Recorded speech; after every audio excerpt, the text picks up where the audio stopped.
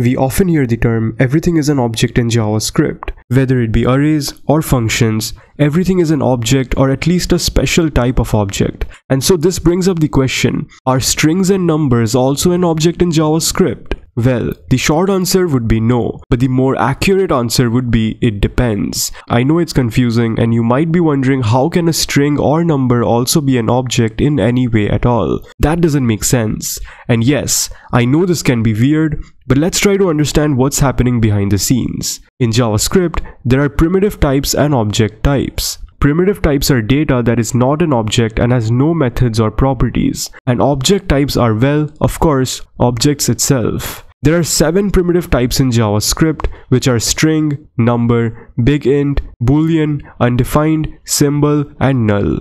Now you might wonder, if primitive types are data that is not an object and has no methods or properties, then how does a string access a property or method like length while using str.length, or how does a number access a property or method like toFixed when it's not an object? Well, that's where JavaScript performs its magic. Strings and numbers are primitive types, but when you access properties or methods on them, JavaScript automatically converts them into their corresponding object wrappers, which are string and number objects. Here's an example with a string. So behind the scenes, when JavaScript converts the primitive string value into a string object wrapper, the code would look something like this. In this code, the new string str expression creates a temporary string object wrapper around the primitive string value stored in the variable str. This string object contains all the string properties like length and more. So this temporary object is then used to access the length property, returning the length of the string. It's important to note that this conversion to an object wrapper is done implicitly by JavaScript.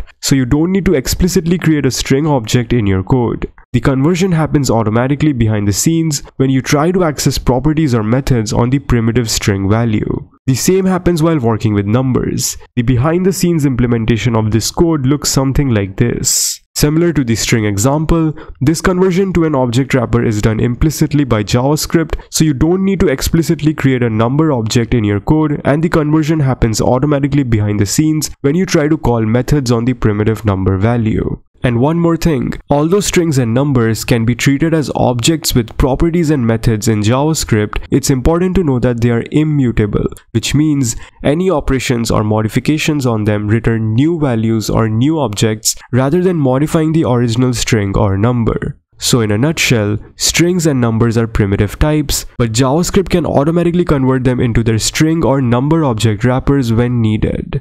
So that's all for the video. If you found it insightful, don't forget to like and subscribe.